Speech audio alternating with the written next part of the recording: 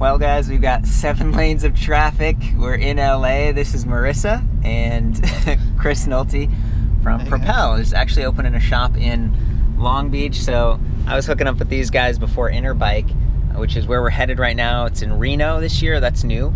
So I'm pretty excited about it, and I just thought it'd be fun to document part of the trip and then do little intro blurbs, just kind of an overview of the show to let you guys know what's going on. Hey guys, up on that mountain is the Getty Museum. See that white stuff? It's like this huge museum with art from the Middle Ages.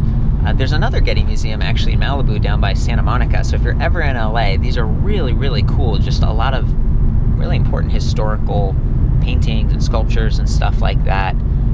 If you've ever heard of Getty Images, I think it's the same family. So yeah, just need to see this stuff in person. Okay guys, we are making progress. We're in the desert and Marissa just spilled some nuts. You know, it happens. We've got like 8 more hours or something. I think we're down to 6. I think this is an 8-hour drive total. We found a Subway. We must be getting close to Interbike because there's all these like bikes. They're on the same trail as us through this beautiful, cute little town.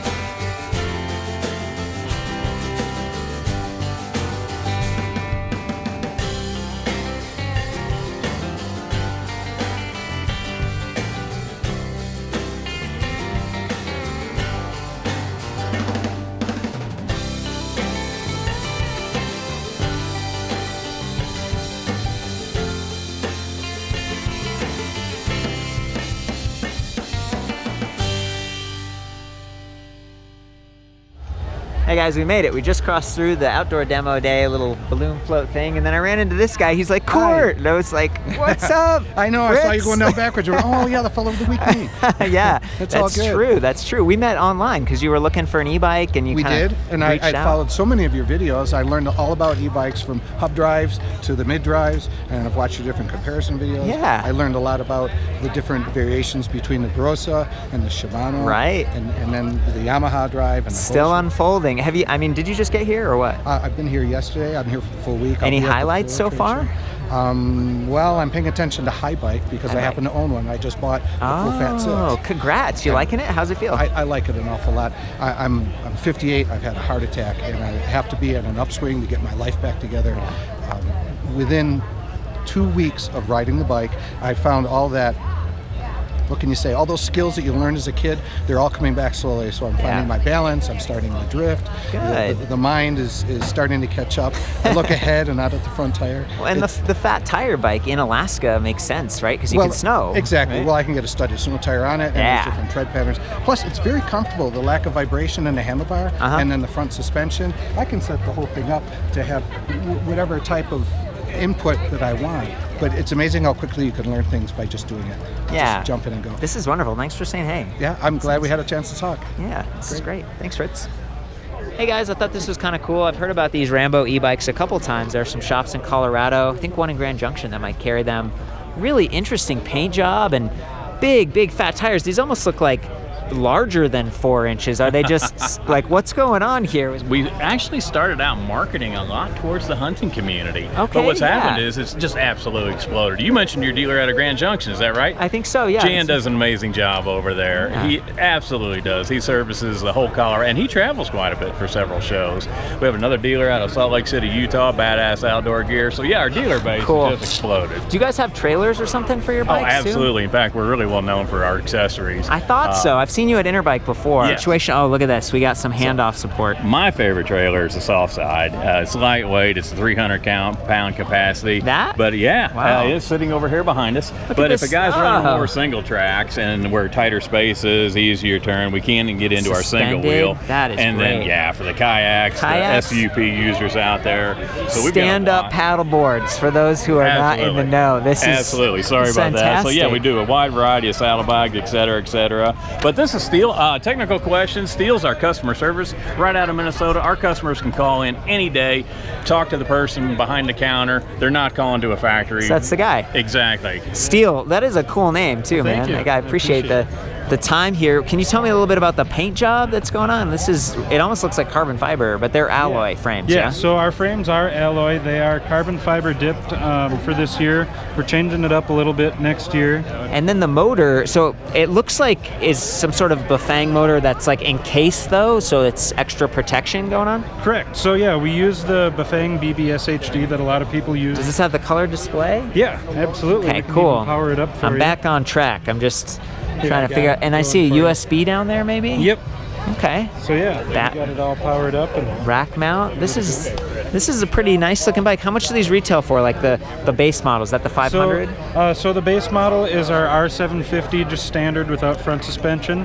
That one retails for right around $2,000. Okay, not And then, bad. Yeah, they go all the way up to about 4,500 for our 1,000 watt model. Like you mentioned before, yeah, this works great as a chain guard for your pants. Otherwise, it does act as a bash guard as well, since it is aluminum. So if you get like a log or rock strike down here, everything just looks pretty beefy. And I love that you've got some bosses here, triple bosses for maybe like folding lock or bottle cage, or what do you use those for? So our main thing that we use them for is we made them to fit the PDW mud shovels. Mud guards. So, yep, so that's the big thing, but you can fit a bottle cage down there if you'd rather have that. This is cool. And yeah, just look at this. They got mounting point. Up here we got those front racks, so it's going to stay connected to the frame. It's not going to dump as you steer. It's just a really well done, and even the drivetrain here. This is the SRAM. It's SRAM NX. This is the NX. Okay, it's dusty. I'm like, what's going to really wide? Is it like 11 to 46? I believe that's what it is. Yes. Fantastic. Can I get a high five? Absolutely. Dude, thank you, Steel. Yeah, thank you. Where can people learn more? What's the website? It's RamboBikes.com. Otherwise, they can feel free to give me a call at the phone number that's at the bottom of the website. Sweet, man. Yeah. Thanks so much. Hope you have a good show. Thank you. You as well. Hey guys, you know I love comfort. I found the Ergon booth and met up with Karen, who's Assistant Director of Marketing here, and she told me there's like an e-bike specific saddle. Yes, I know, it's the way of the future. So That's Ergon awesome. in general is it's a Germany-based company, and they are really at the forefront of what's happening in the market. And with e-biking, they've now developed an e-bike specific saddle. Sweet. And there's a couple features that makes it really approachable and necessary for that market. Yeah. So we have it here. This is the men's specific This and is the women's it. specific. Wow. What's it called? First, is their so name? it's called the SME Mountain. There we go. Yeah. SM, what does the SM stand for? Saddle Mountain. Ah. And just looking at it, first glance, you notice a very pronounced rear ramp. And what that does is, with e-mountain biking, you're able to climb much steeper terrain, and you are more seated than on a non-motor assist bike. Yeah. So you need that bigger ramp to really feel more secure on the saddle, no sliding, no slipping. Yeah. To get up to ramp up those steep sections. That makes sense. Yeah, and then you'll notice too, the difference between the men's and the women is the pressure relief. So men and women obviously have very different anatomy in that area, and we need different pressure relief. So men, where you need more relief, it's more towards the back area. Cool. And then for the women, where we need more pressure relief is towards the front. So typically we have a little wider sit bones, as well as where the sit bones come together is a little lower, and we're a little bit more flexible. So all of those things brings our soft tissue further forward on the saddle. Interesting. So that's why you see a more tapered cutout in the front of the saddle. And these feel like firm. One of the things that I've always appreciated about the Ergon saddles is they just feel comfortable to me, and it's like a little. It's not sloping, like I've been on saddles before that kind of slope, and then I feel like it's spreading my sit bones, and it doesn't feel comfortable. Ergon also goes above and beyond with their materials. So the materials that you see here they're not going to lose their integrity, I should say, over time. So good word choice.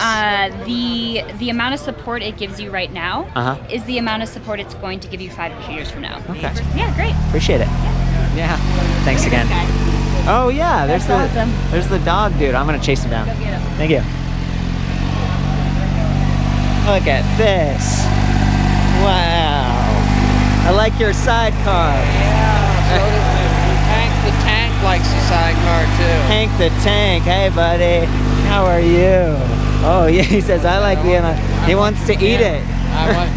Hey guys, so all the e-bikes that we check out, they have tires, right? So I found the Continental tire booth here, and I was hoping you could just give me an overview if there's any e-bike specific or new puncture-resistant technology, or what are you guys doing? Yeah, absolutely. So what you're looking at here is our newly redesigned Protection Mountain tire line.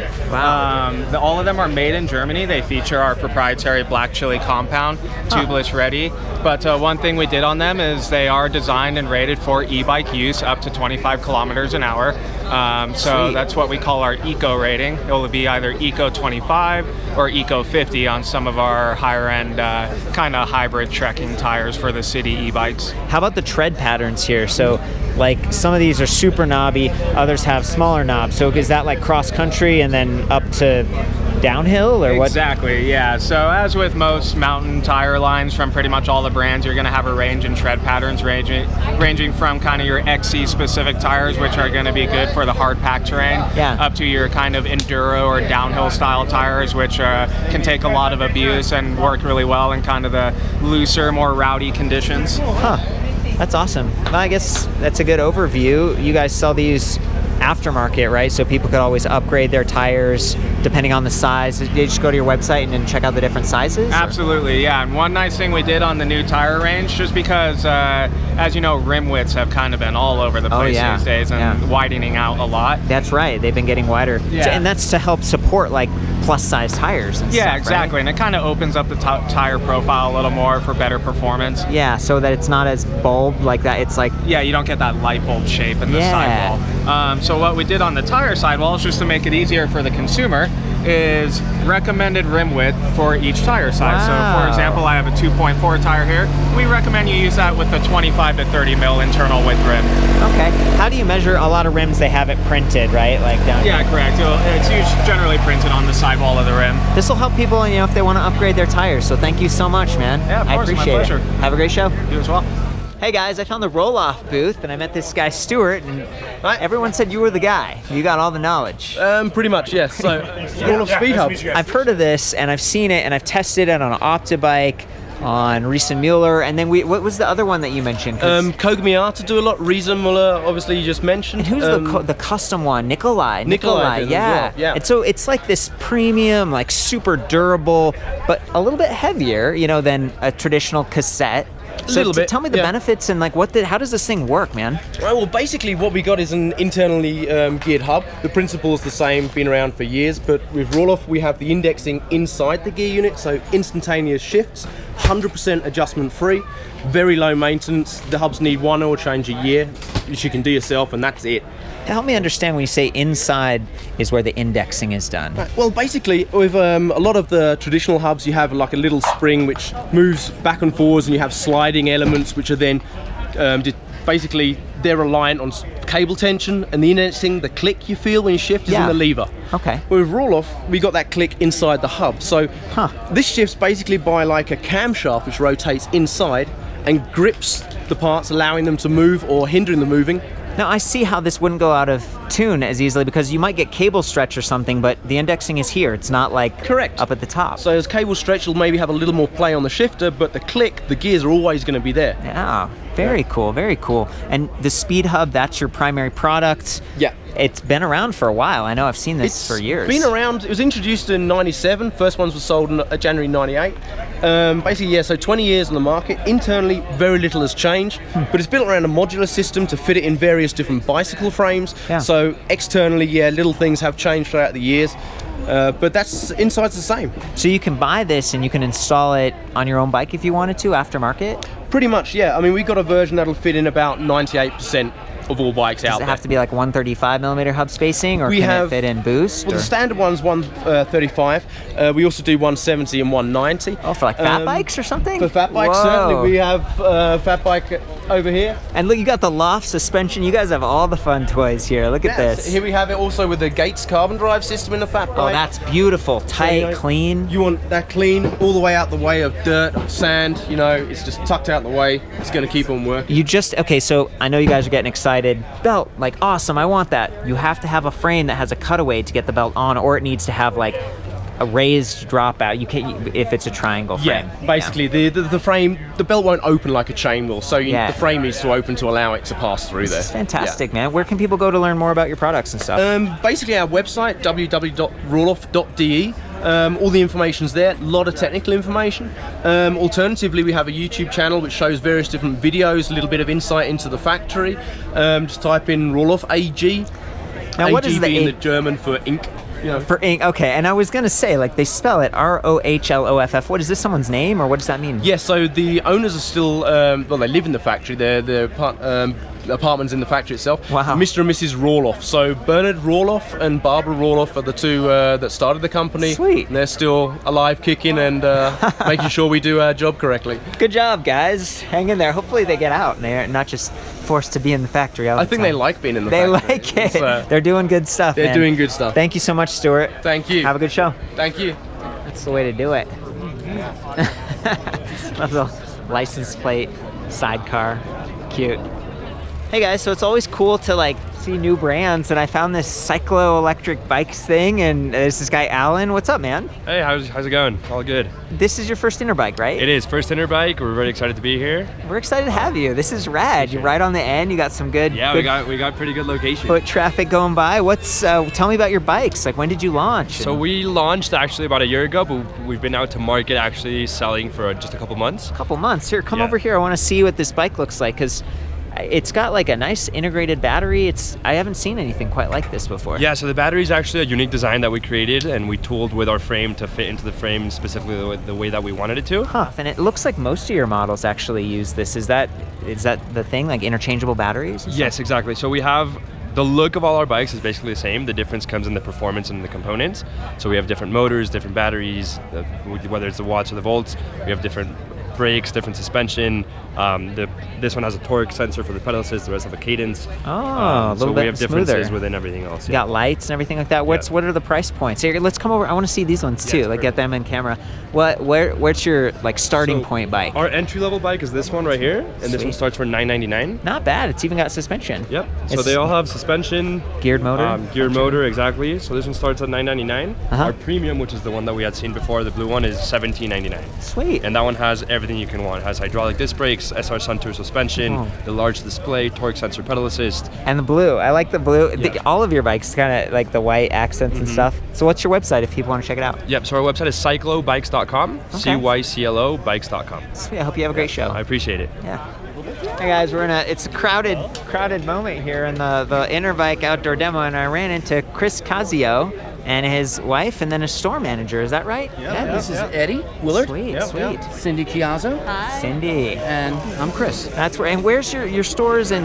My store is in Danville, New Jersey. New Jersey. Yeah. New Jersey is the up and coming stomping grounds for electric mobility. I've been there. I've driven my car to New Jersey. It's pretty awesome. Yeah, you don't want to get that camera too close to the face, by the way. You want to zoom on the beauty, not the beast. Okay. I missed your shop then. When did you guys open that? We opened up in December of 2017. Okay, so you're one of the relatively new ones, man. How's it going? It's going great.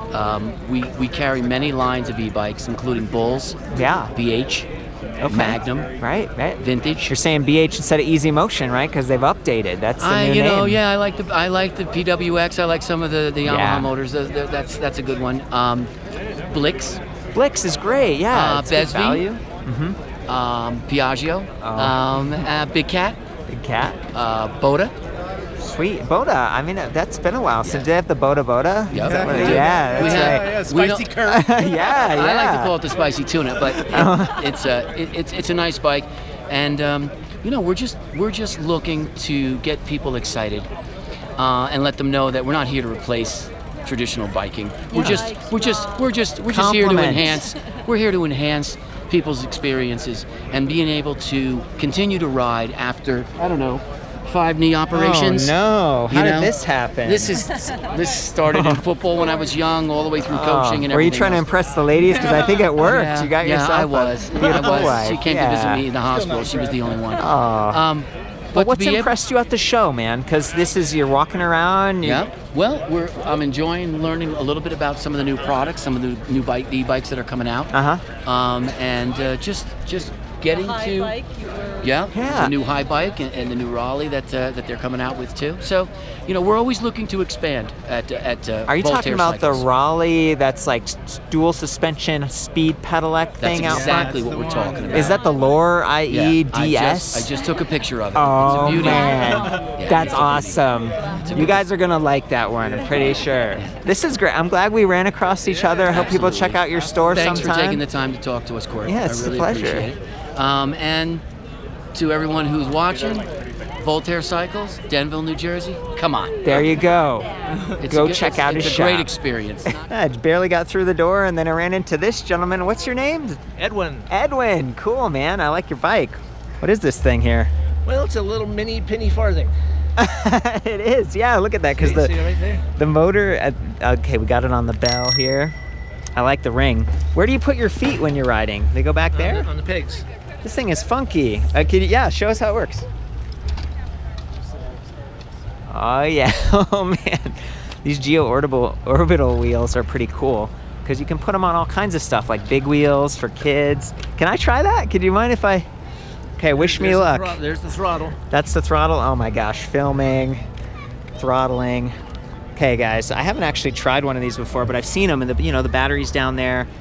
I was wondering how it would perform with suspension, but a setup like this... Suspension would be nice, because this thing does not have no suspension. A little bit. He said this gel thing is the suspension. A little gel seat I just happened to have in the garage. Wish me luck. Okay, I'm going to throttle it a little bit. It's so crazy not having pedals.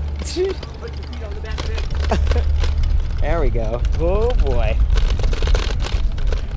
It's about as far as I feel safe riding this thing, but that's pretty cool, huh? Thanks, Edwin.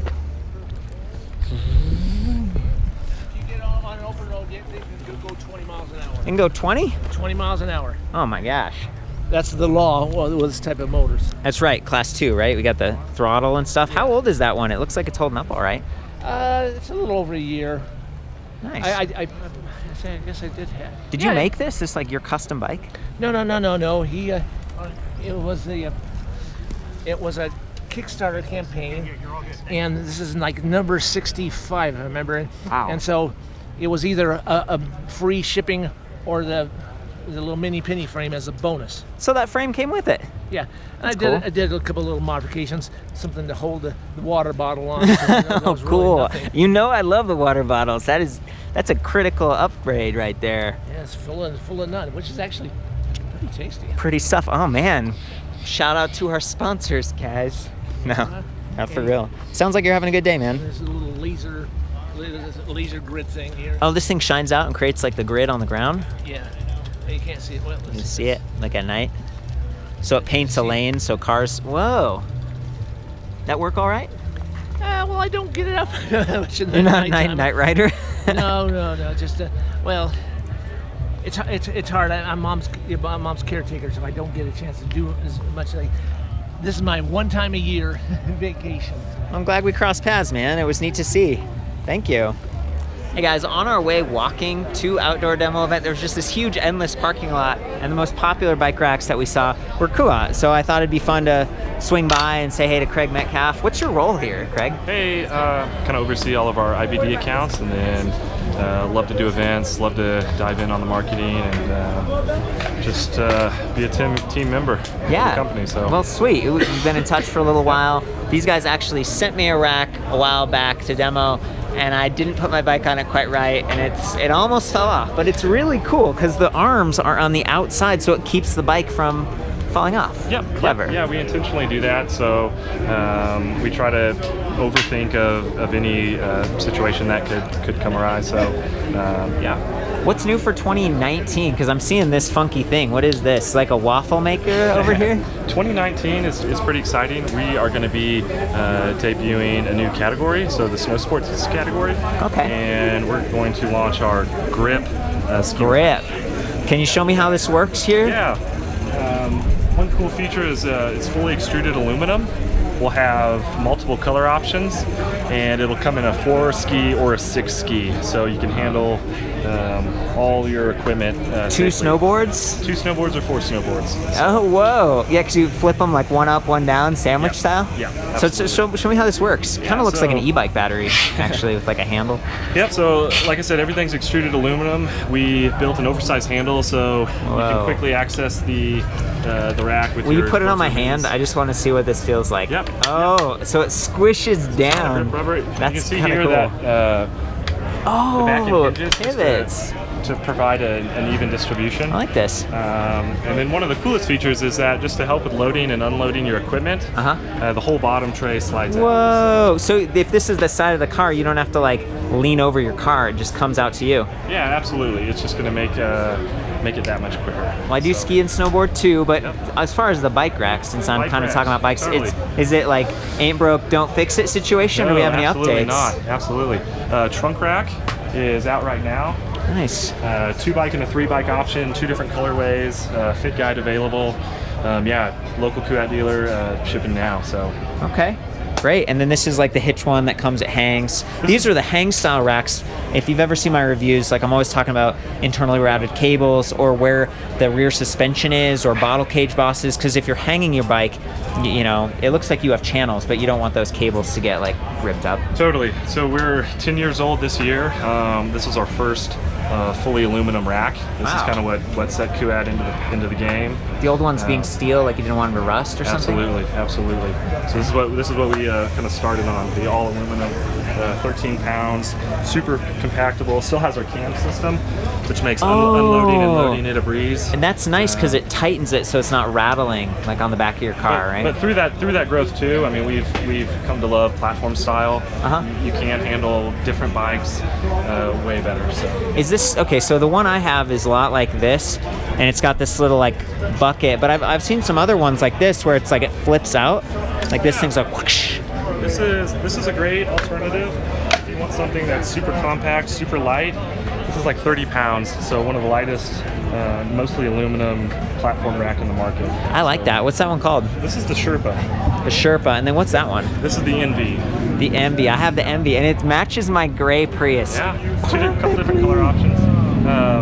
I've got a sweet Interbike rack that we're just debuting here at the show. Show me that one. Yeah, let's do it. This is perfect. Yeah, this is our one bike transfer. So over the last year and a half, the growth of our transfer rack has been like blown us away. So we thought, what a you know, not a better rack to come out with a one bike version. So a lot of great features. $219 retail. So it's the price point rack. Oh yeah, this is lightweight. Awesome. You'll have the ability to expand it if you want to do a +1 on this. Oh, cool. So later, like you can turn it into that kind of? Absolutely. Oh, that's rad. So yeah, we're super excited. Thanks, man. Yeah. It's good updates. Absolutely. See you next time. All right.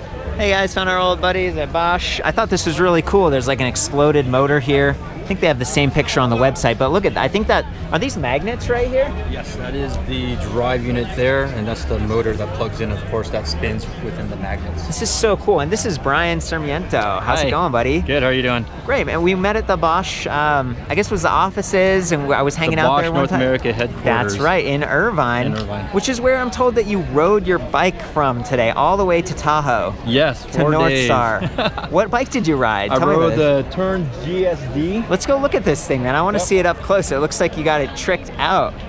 You got the lights and stuff. I rode the Turn GSD. Double batteries? And did you have to, how many times did you charge? I charged every night, but for this trip, I had a total of 10 batteries with me. 10 batteries? Were they just filling up that bag? They were in one bag, and on the other side, I had all my clothes for Interbike.